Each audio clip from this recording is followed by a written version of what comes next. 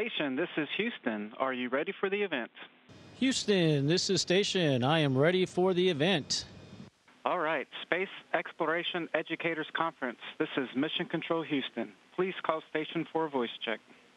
All right, do you want me to go ahead? Okay, well, Station, Joe, this is Dottie and the Seek Exploration Educators Conference. How do you hear us?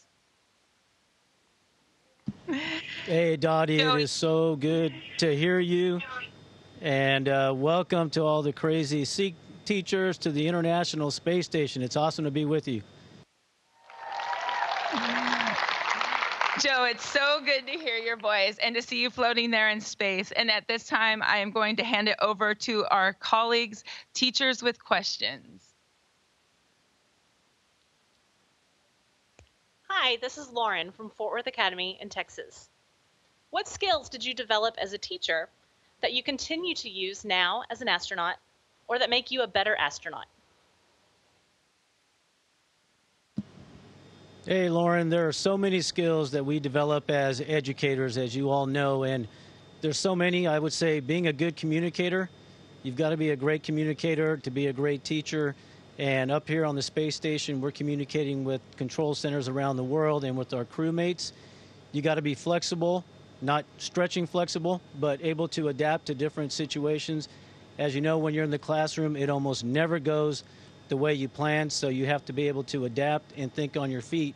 And that's what we have to do up here pretty much every day on the space station. So being an educator, I think, is the perfect job leading into becoming an astronaut.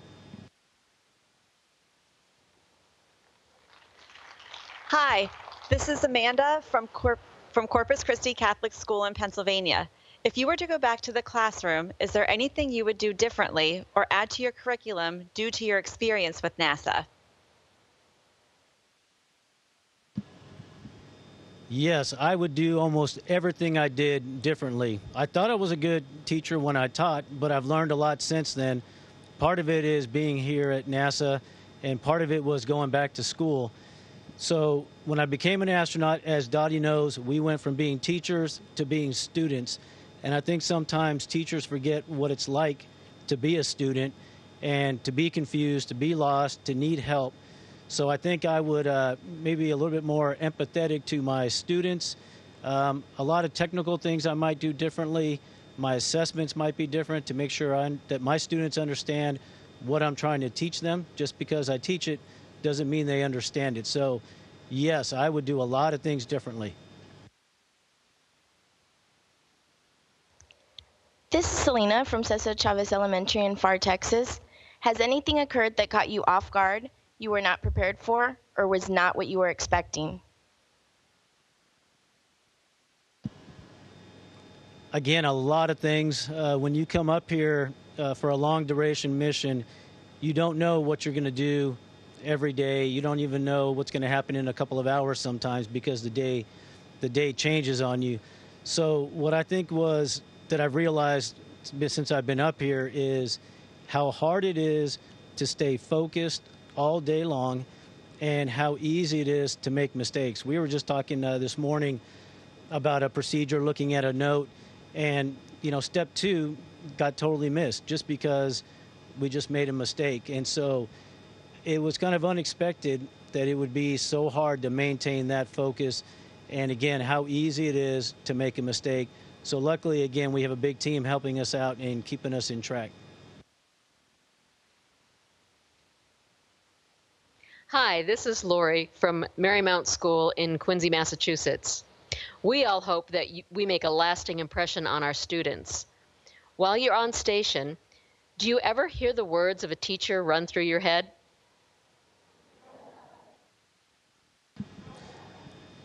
Yes, unfortunately. So one of them that, and I use him as an example all the time, was Mr. Walters, my metal shop teacher. So of all the subjects, his voice rings in my head. And, basically he said, be smart and don't screw up. And he probably didn't say it so nicely, but when you think about having 30 high school kids in a metal shop welding, working on the forge, the lathe, the bandsaw.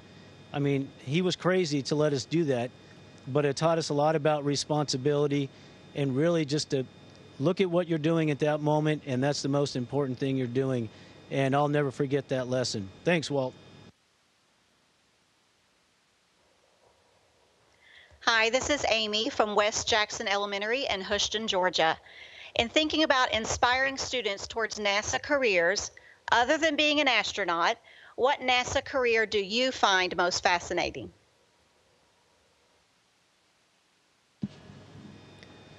Wow, that's a tough question. There are so many careers at NASA, and of course, being up here and being an astronaut, we get this opportunity to talk to you. But it's a tough question. I think being a geologist, I love geology, and I worked with a geologist, Dr. Jake Bleacher, and we went to Hawaii. He's studying volcanoes and trying to make correlations with what has happened on Mars. And so I think mixing the astronaut stuff, the space stuff with geology, maybe a planetary geologist would be pretty cool to do.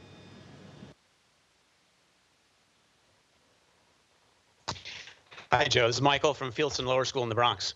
Many of my students have started to dream of working for a space company or being an astronaut one day. What advice would you have for students who want to be a part of the exploration of space? Well, I think it's a pretty exciting time, and I think if I had to give somebody some advice, I might say be creative.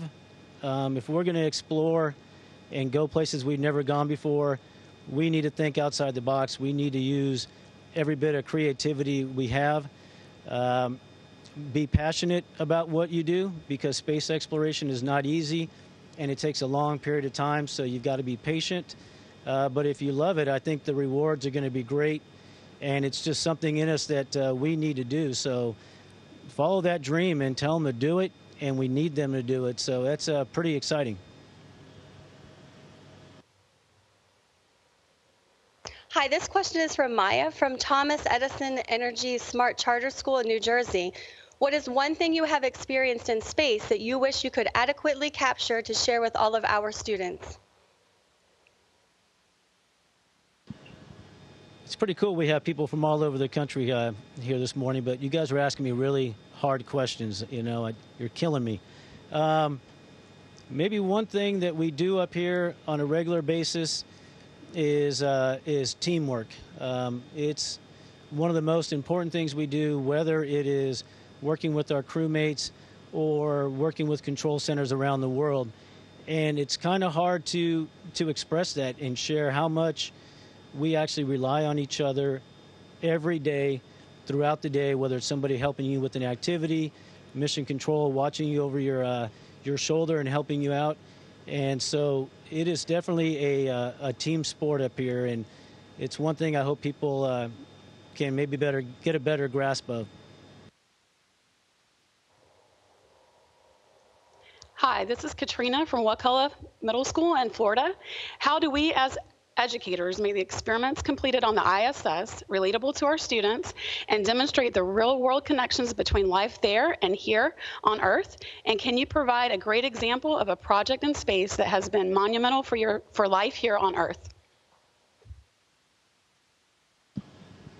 You guys are killing me. I think what we're doing here is pretty easy to share with students and relate to everyday life. So about half of the studies that we do up here is all part of the National Lab, and that is all about benefiting life on Earth. So I think you could look at the various experiments that we have, and most of them are going to have a very, very kind of everyday application.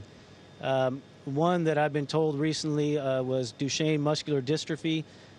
There was a payload that JAXA, the Japanese Space Agency, was working on, looking at crystal growth.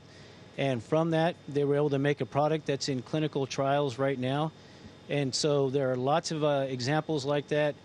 I was working on one about a month ago called synthetic bone, where they're looking at putting an additive into bone cells that will help keep the bone structure together, or if you have a pin inside. So there are just tons of examples.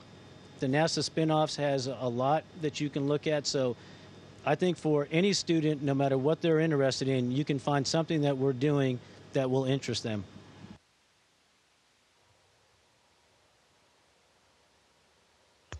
This is Phyllis from Space Center Houston.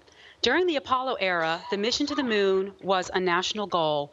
It was part of our daily lives, permeating our culture. How do we reignite this sense of everyone being a part of the mission, making space exploration a national or international goal once again? Well, I think you guys are doing a great job there at Space Center Houston. And a big part of that is just sharing what we're doing. It's pretty exciting, the work that we're doing on the space station.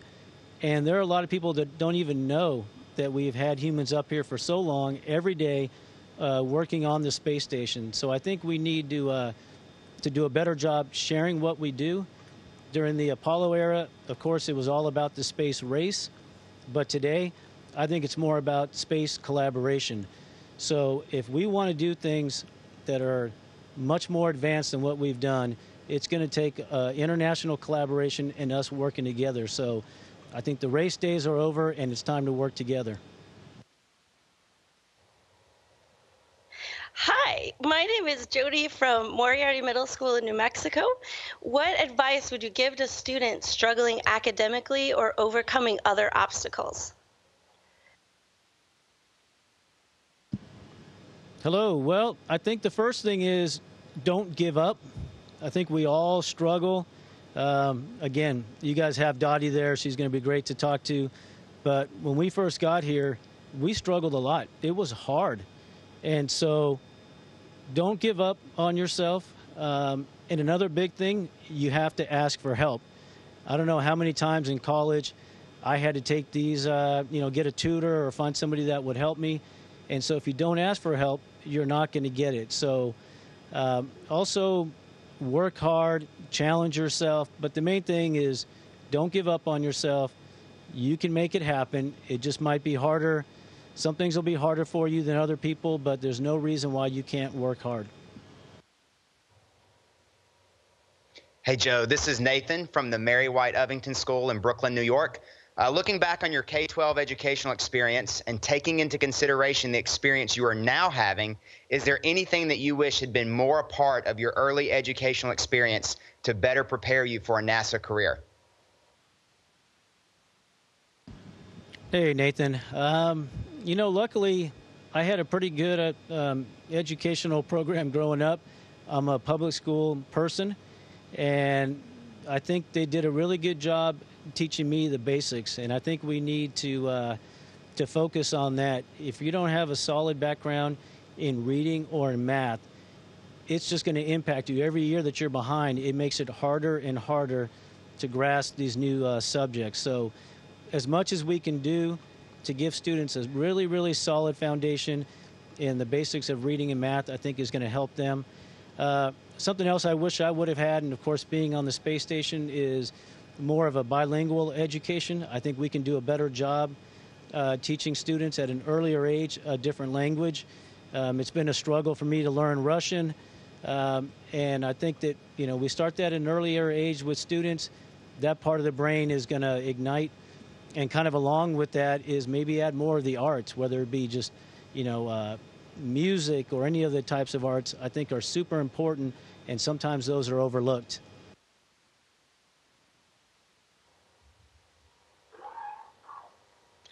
Hi, Joe. This is Debbie from Harrison Middle School in Pittsburgh, Pennsylvania.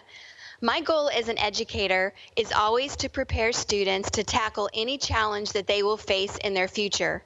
What qualities and skills do you think best prepared you to transition to life as an astronaut? And how can we as educators do a better job of promoting or encouraging the needed skill sets for future generations of astronauts? Well, I know you guys are all doing a great job right now with your students, and I know you're going to learn a lot at the conference. It's just going to enhance your teaching. Maybe for life as an astronaut, it's a lot. I think we need to do a better job maybe with problem-solving skills. So a lot of hands-on stuff is super important. So the more opportunities you give students to, be creative, analyze data, I think is super important. And so, the problem-solving type curriculum is pretty cool to do. And, knowledge is great. We need the knowledge, but students need to know how to use that knowledge to answer questions and just, again, be creative and figure out how to solve that problem. Hi, Joe. Jennifer from Montgomery High School, Texas. We are all aware of the physiological changes that take place within the human body concerning fluid shifts when humans are living on the space station. Does it feel any different? Can you physically feel the fluids have moved upward in your body?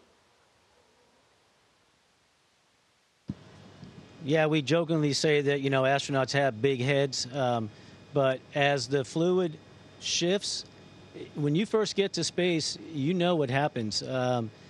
I think Barb Morgan has probably described it like this, where it feels like you're standing on your head, and that lasts for a while, and, you feel that pressure, you feel that kind of a headache there, and so it's definitely real. After a while, it goes away, your body equalizes, and you forget about it until you get back home, and now it starts to shift back because of gravity, and then you're reminded all about it. So it is real, and you definitely know what's happening.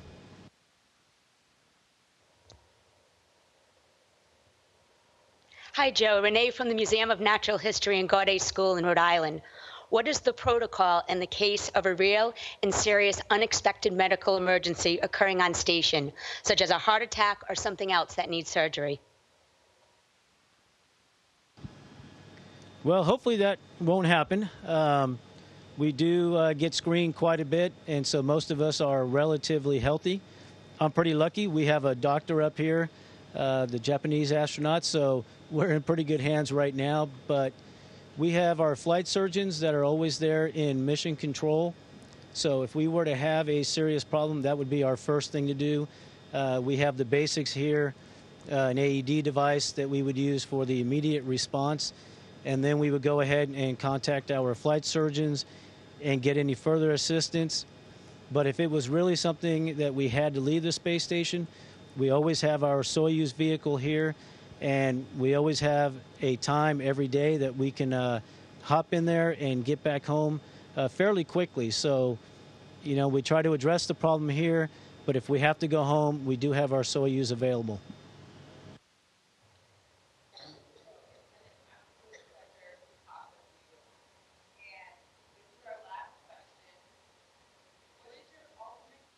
For the year of education on station, what do you hope will be your impact? I might have missed part of that, but I think you said, what do we hope will be the impact for the year of education in space? I hope you allow me and Ricky, who'll be coming up after I leave, to represent you all and the work that you do every day. I hope that we can highlight the teaching profession and share with everybody the hard work that you're doing and the impact that you have on our students, on society. I don't think that everybody knows teachers. They think they can be a teacher, but it's hard to be a teacher. And so I hope in this year we can highlight you and the work that you're doing and show everybody how important it really is. Thank you so much, Joe. We love watching you float around up there. Take care from all of us here at SEEG. Have a great time. Station, this is Houston ACR. That concludes the event. Thank you to all participants from Space Center Houston. Station, we are now resuming operational audio communications.